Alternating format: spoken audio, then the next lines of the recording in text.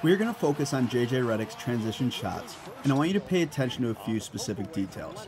Number 1, his hands are always ready to catch the ball. 2, notice how he's not going 100% full speed at all times. Instead, he's waiting to pick his spot based on how the pass is thrown to him or how the defense is playing. And most importantly, watch how he times out his footwork into a left-right motion or a quick hop together.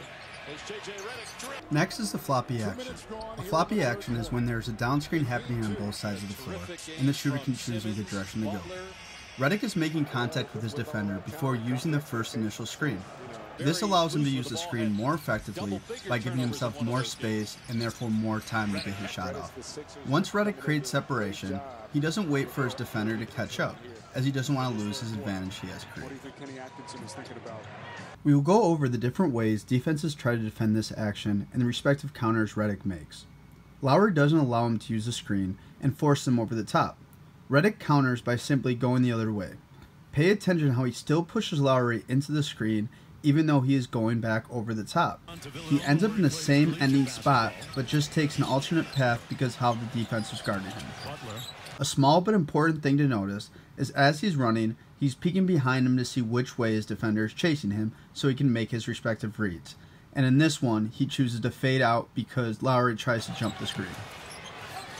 Nice flare to the corner by Redick. Another way defenses try to disrupt the floppy screen is to face guard by blocking the offensive player from using the screen left or right. Joe Harris has his back facing the sideline. Instead of starting a wrestling match, Redick simply takes what the defense gives him and sprints to the open spot on the other side of the floor. Redick has great awareness and knows Harris will be chasing him, so he uses Harris's aggressiveness against him by getting him to bite with a good old underrated ball fake. He's missed a ton of games. Health has always been the major headline with it. This floppy action is a textbook example of why you need to be in great physical condition and shape, especially as a shooter. Notice how he doesn't break his momentum at all as he is running. And as they say, the harder you work, the luckier you get. In any handoff scenario, the shot is much harder to make than a regular spot-up shot because of the difficulty of shooting on the move while maintaining speed and balance throughout the course of the shot. For example, it's much easier to make a layup standing right under the rim as opposed to running full speed at the basket. With the handoff, there are variables you do have to consider. 1. If you should dribble or not. 2. Which pivot should you be using? And 3. Is the defense playing so aggressively that you need to counter back in the same direction you came from?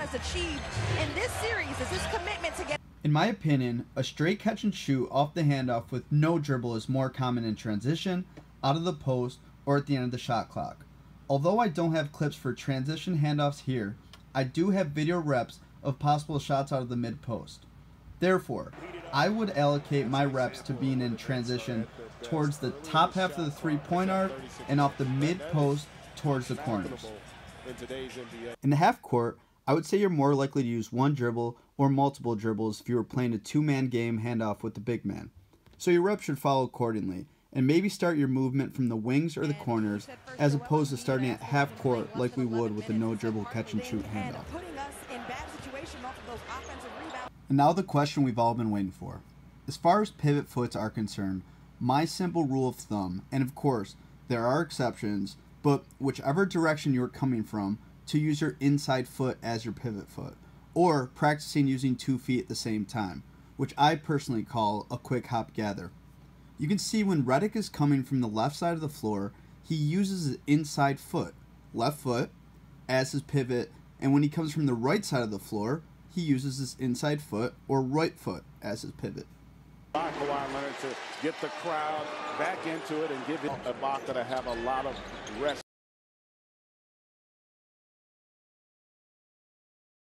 Redick to Embiid, nearly took that one in the noggin.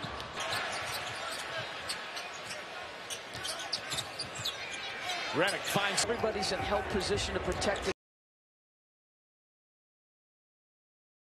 There's a difference between overplaying and cheating to me. If the defense is overplaying, they are still allowing you to complete the handoff, but they are aggressive in trying to disrupt the handoff or beat you to the spot. In that situation, a great drill is to use your inside pivot the same way, but instead of going for the shot, swing your other leg that is not the pivot in the direction that you just came from.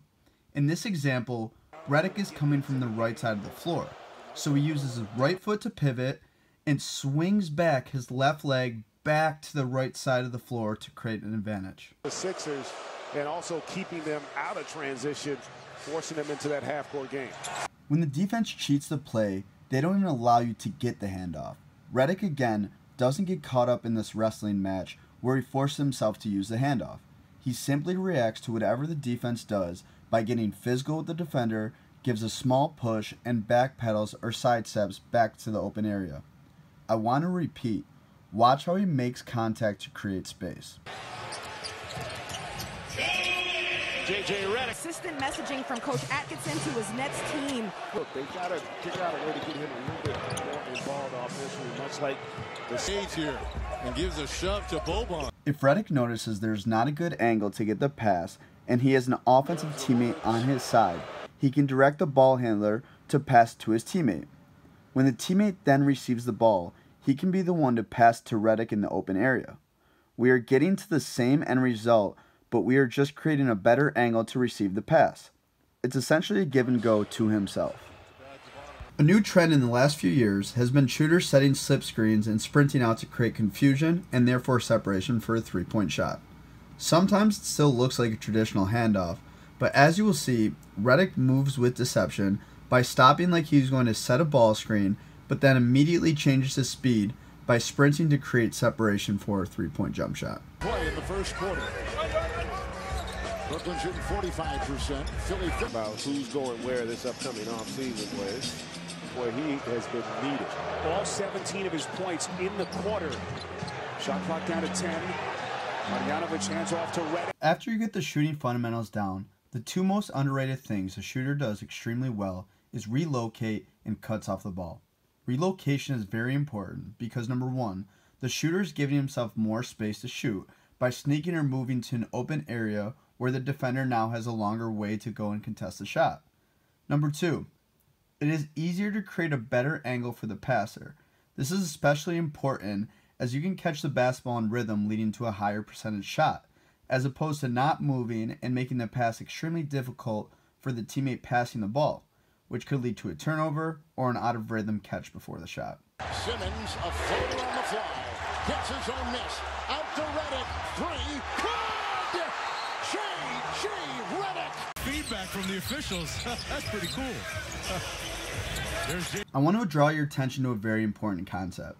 When the ball is low or your teammate is driving the ball to the basket, watch your defender's eyes, as they invariably are not focused on you and they are watching the ball. Once you notice this, this is when you move or relocate to the open spot. In his early part of his tenure here, sixth season in Philadelphia.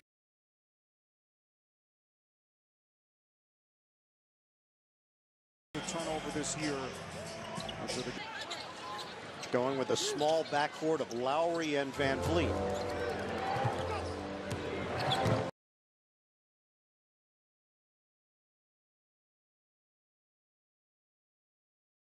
Scraping at it. Redick. Philadelphia finished number 4 in scoring in the NBA. Joe Harris will greet him. Harris is only 3 of 11 today, and again having a tough time scoring. 10 to shoot. We're going to watch as this series unfolds. Producer Bert Bondi, Rich Russo, our director, rest of our TNT crew. Quickly, for the relocation overplays, this just means if you know your opponent is an aggressive defender or has been trying very hard on defense the whole game, you know that once you relocate, he's going to be so out of position that he's going to sprint full speed and be out of control in the closeout. This is when you can practice different ways to counter the defensive aggressiveness, and as you can see, JJ Redick has been seeing it his whole career, and mixes it up different counters depending on where he is on the floor and who is guarding him. Getting a lot of precise work in. Redick, yes! On the defended side, they have a lot of really good players. Redick, nice. Turner weaves his way through traffic. Redick, the fake. Got And two, but he's carrying a lot of weight. With Redick, Now has 36. In Texas, they go inside with the inbound to Butler and outside Redick. It's a three, and it's good. How good has pump fakes been? IQ and awareness is a great separator from good shooters to great shooters. I'm just going to run through some clips and explain real time what Redick is probably thinking. I apologize if the commentary is sloppy, or maybe he is thinking something different. I just want to give you some things to think about and maybe help you insert some creativity or different thoughts in your game. Also, awareness is very important, and I'm going to point out some things that I noticed when JJ plays. The ball's in the post, so I see an opportunity for my shot, but he closes out, so I give it back to the post, go away, see what the defense is doing. I see there's another opportunity to shoot, so I'm going up with it. Next, my defender falls, look quickly back, shoot.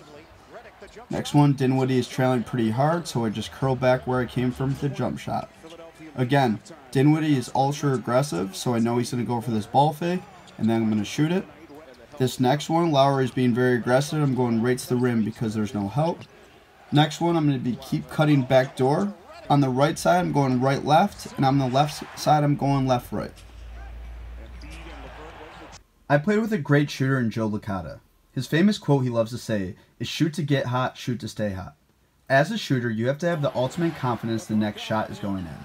It's easier said than done when you miss 10 in a row and you start feeling peer pressure from your teammates by their frustration verbally or by looking at their body language and sensing the anxiousness of the crowd when the misses keep piling up. However, as a shooter, it is truly a next shot mentality, and if you put the preparation work in, you truly have to ignore the noise. When you put in the hard work, that confidence will come, and it's up to you to carry it over to the game when the lights turn on, and give yourself the ultimate green light. Well, if your coaches let you. But just watch when Redick shoots the ball, there is zero hesitation, because in his mind he knows that if he has an inch of space, the ball is going up, and he expects every shot to go in. To Redick. Got it.